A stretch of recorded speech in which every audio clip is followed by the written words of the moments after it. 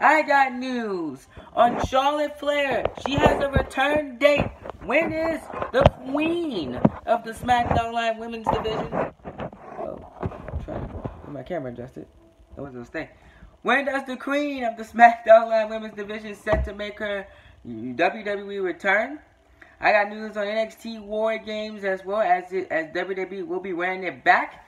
I'll let you guys know when NXT War Games, what date it will be, because I enjoyed the first War Games. It was very, very great. And where it's going to be held at. It's going to be very, very good to know about good news on that. And also I got news on some NXT prospects that went into the Performance Center that got, I believe that got NXT contracts as well today. And I have some news on Roman Reigns and Bobby Lashley. What is the plan? Who's supposed to go over and fight to fight Brock Lesnar? Rumored triple threat match for the Universal Championship at SummerSlam. I'll give you guys details on that. And that will be it for this part 2 of Train Talks. Tomorrow, I'm saving the Hulk Hogan stuff for tomorrow. New Day, Tyson, they addressed the recent Hulk Hogan apology to talent. And then I got backstage news on Daniel Bryan and Cain Velasquez as well. So we'll go over that tomorrow to end out Train Talks for this hot weekend of rumors.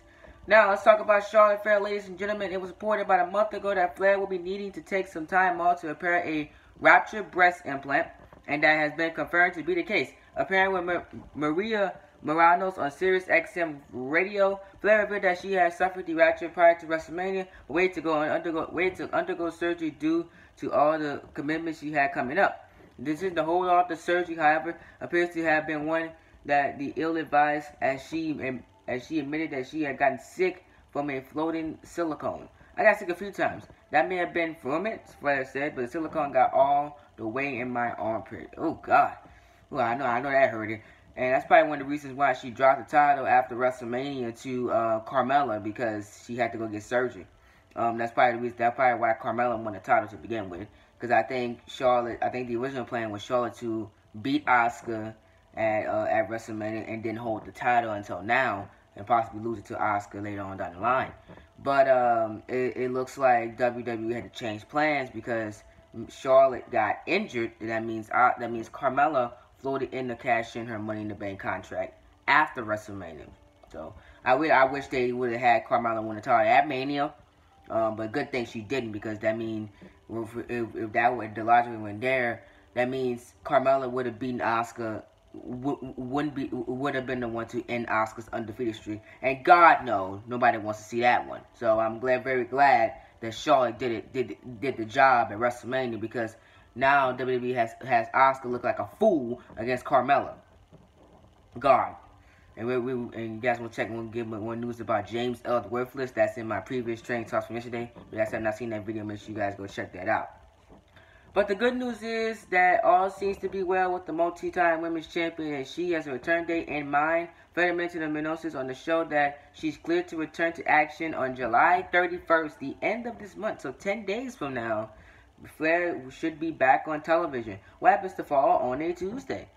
She is, of course, in mind to return to action on that night's edition of SmackDown, which is certainly no surprise given her competitiveness. Flair last competed in the ring as part of the second annual Women's Money in the Bank match on June 17th, which was won by Alexa Bliss, who cashed in later on that evening.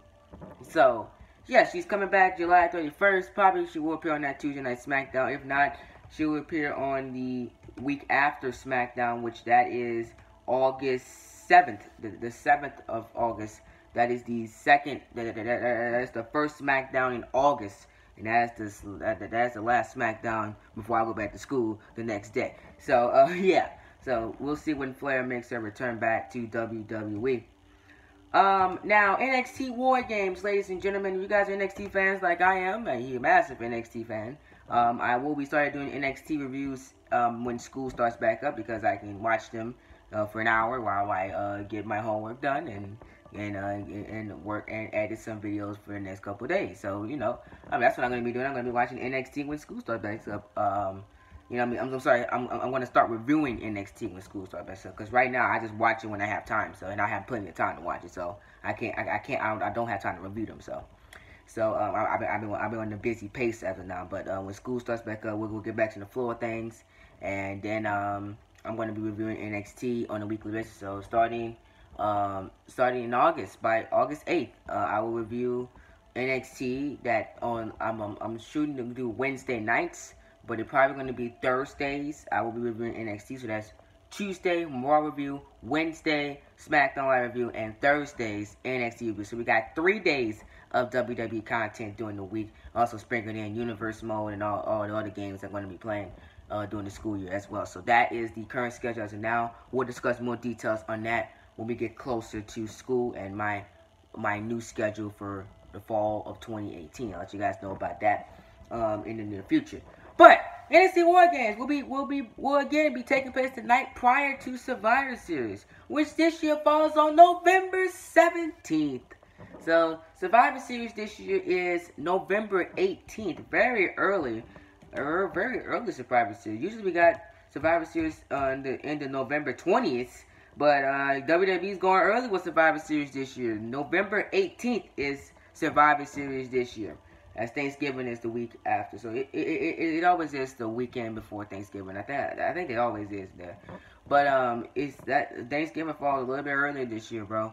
That's why I'm surprised because we had an 18. Usually Survivor Series be 20 something. So that's interesting. But this year's Takeover War Games will emit from LA, the City of Angels, inside the Staples Center, where the Lakers and Clippers play. The same venue that will host Survivor Series one night later. So Survivor Series will be coming down to the City of Angels. I had plans to host a Survivor Series Universe more in the City of Angels. Look like WWE doing it this year. Looked like I'm going to have to change my venue for my Universe mode in 2K19 for Survivor Series. I want to do LA, but we'll see. I might do LA. We'll see. But I was looking at Miami too. So we'll see when we get to Survivor Series 2K19. I might change my mind. I might get to Survivor Series before WWE does anyway. So we'll see.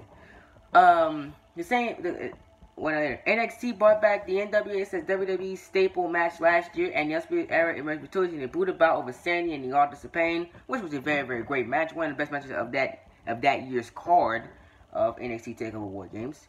Who were joined by the current Undisputed member Roderick Strong. Impact Wrestling will be bringing back another notable name from the professional sports world. The promotion on Tuesday. The promotion announced on Tuesday that was the Slammiversary event taking place this Sunday in Toronto. Blue Jays outfielder Curtis Granson will be in attendance. Not only will he be available and be in the building, but he will be the title holder for the main event that sees Austin Aries defending the Impact World Championship against Moose. Now, I don't watch TNA or whatever it's called. I don't watch TNA anymore. I used to watch TNA with Kurt Angle and Bobby Lashley where they could say, "Oh, Bobby Lashley's so good in TNA." So I went back. I watched TNA when he was in there, but when they left, and TNA just fell apart. I never got back into watching NXT. But it's good for Austin Aries. I'm a big Aries fan. Hope he comes back to WWE soon. That's good for him to defend his title against Moose. I don't even know who that is. I think he's a former WWE talent, I believe, but I don't even know who Moose is. But yeah, because you guys television, I don't watch NXT. I don't. But yeah.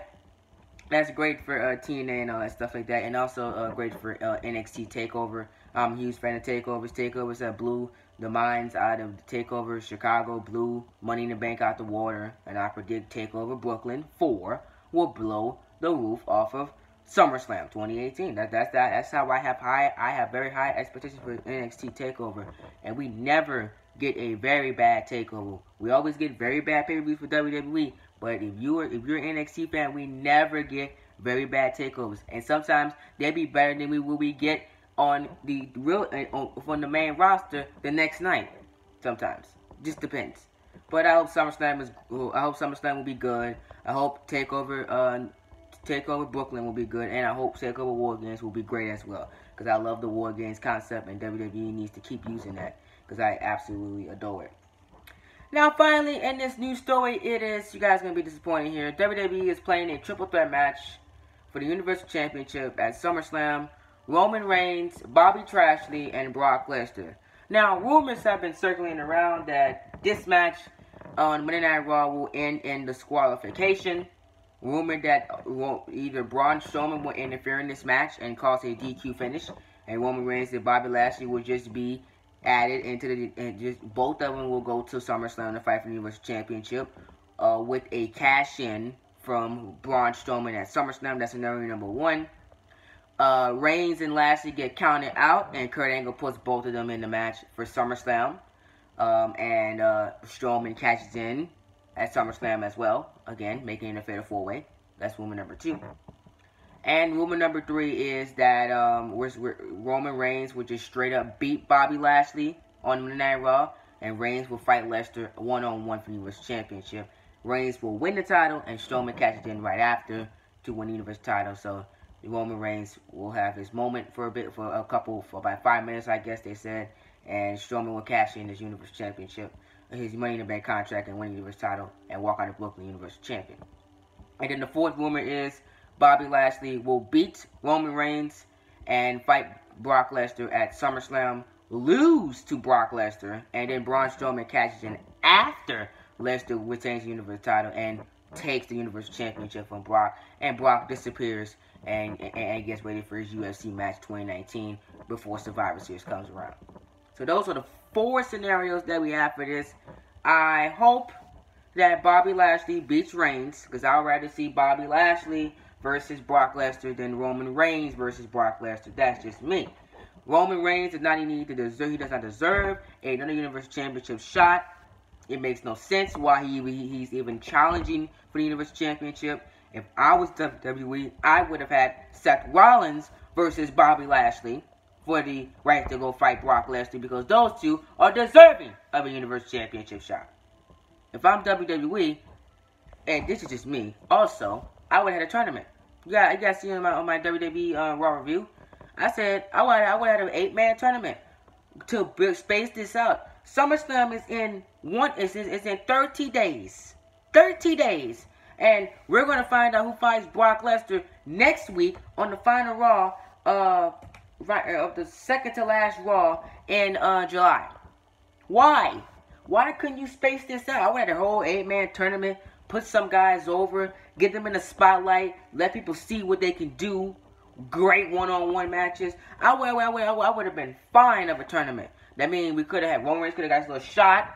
Reigns could have got a couple wins and lose to maybe Seth, and Bobby Lashley would look dominant, I guess. You know, possibly he loses as well, and then we get Seth, or Seth versus Drew, Seth versus Ziggler in the finale, something like that. You know what I'm saying? Because ultimately, I wanted to see Seth Rollins versus Bobby Lashley at SummerSlam. That was the money match. Roman Reigns and Bobby Lashley, they don't intrigue me against Brock Lesnar. Seth Rollins does. Seth Rollins is very underrated. Seth Rollins is money. Everybody wants Seth. You guys will mostly agree. I know you guys will agree with me. If it was Seth Rollins versus Brock Lesnar, would you pay to see that? Would you watch that match? I know half of you guys will see that. Will say yes. I know you're not. No.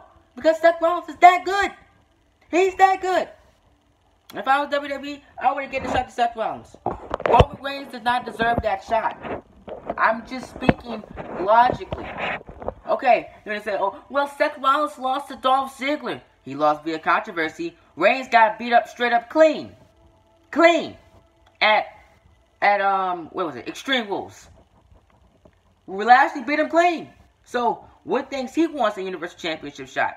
Nothing. Back in the line, Roman. But I just don't see Roman Reigns losing. And, I'm sorry, I just don't see Roman Reigns not having a big match at SummerSlam. Somebody has to come out to give Reigns his big match at SummerSlam if Roman Reigns is not challenging for the Universal Championship. There's nobody else that could legitimately have a reason to screw Roman Reigns. There's nobody else that legitimately has a reason. Who else can come out and screw Roman Reigns out of the Universal Championship? There's one. That's Mr. Dean Ambrose. Dean Ambrose has been on the shelf for months. You want to bring Dean Ambrose back in a great light? Have him interfere in this match and cost Roman Reigns a shot at Brock Lesnar. Ambrose versus Reigns at SummerSlam. I wouldn't mind seeing that. I would not mind seeing that at all. Ambrose is rumored to be cleared. Ambrose is rumored to make his return soon. Why not have him in his hometown? When he cost Roman his shot at the Universal Championship. And that sets up Ambrose versus Reigns at SummerSlam. Possibly leads into a Reigns heel turn? Maybe. Maybe. You never know. That will be a very, very good outcome for Reigns and Lashley. We get Lashley and Lester. We get a scenario, Lester beats Lashley. Strowman catches in. We all go home happy. See? Everybody goes home happy at SummerSlam. We don't get Reigns in the main event because he doesn't deserve it. Ambrose comes back in a legit fashion against Roman. We possibly leads to a Roman heel turn. We get Braun Strowman as Universal Champion. Rollins fights Ziggler in another 5-star classic. And there you go. Raw is set for SummerSlam. That's the best outcome I can come for this. Now let me know what you guys think. Out of the 4 scenarios I just listed, what do you want to see happen with Roman when Roman Reigns and Bobby Lashley fight each other for the Universal Championship? Let me know in the comment section down below. What do you want to happen next week on Raw when Reigns and Lashley go at it? Well, if you guys enjoyed, make sure you enjoyed that like button, hit that red button, turn on post notification on the road to 200 subscribers. Let me know your thoughts in the comment section down below. Tomorrow, Hulk Hogan, we'll go over the Hulk Hogan mess and New Day and Tyson Neal response to that. We also go over backstage news on Daniel Bryan, and Cain Velasquez got some news on us for WWE as well.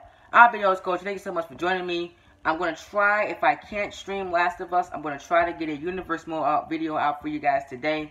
If not, I'll see you guys on tomorrow for part 3 of Train Talk, which will be a little late in the evening tomorrow. But I hope you guys understand because I'm going somewhere tomorrow. But hope you guys enjoy. See y'all in the next video. Possibly a Last of Us stream today if I can. If not, I'll have a Universe Mode video up for you guys today. And that'll be the end of Cold Train today for content. Well, I'm getting out of here, guys. See you guys in the next one. Remember to be glorious at everything you do. I'm out of here.